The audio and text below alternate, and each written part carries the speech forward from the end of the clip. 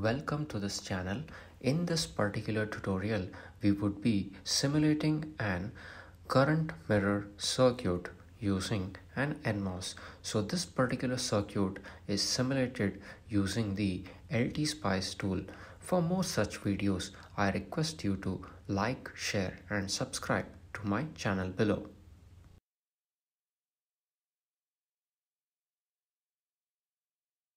For this particular circuit simulation, we would require the few set of components for this design. That is, we would require an M1 and M2 NMOS, and also we would require certain resistors for this particular circuit design. We would also be using LED, which would be used in this particular circuit simulation.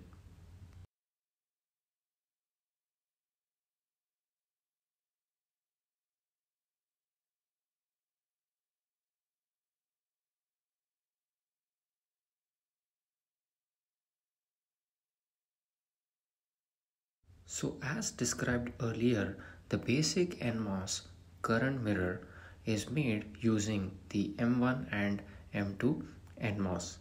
When designing, we assume that the M1 and the M2 have same width and length. Since the MOSFET have same gate source voltages, we expect them to have same drain current for this particular circuit simulation. So as you can see, I'm designing this particular circuit. We require certain set of components such as the two resistors which are used in our design. Across the drains of M1 and M2 are equal. The drain of M2 will be the same potential as of the drain of M1. So by matching the size, the voltage across the gate and source and the drain current of true transistor, we assume that the two MOSFET has the same drain source voltage. So you can see this particular calculation which I have done for your reference purpose. So you can see this particular calculation, and the overall the resistor for this particular circuit is required is around 200 kilo ohm. So how do we determine the value of R for this particular circuit? We assume that the drain current is approximately 20 microampere. Now, when we design this particular circuit, we determine that the I reference is equal to 20 microamperes. So based on the calculation, we calculate that the resistor required for this particular circuit is around 200 kilo ohm as shown in this particular tutorial.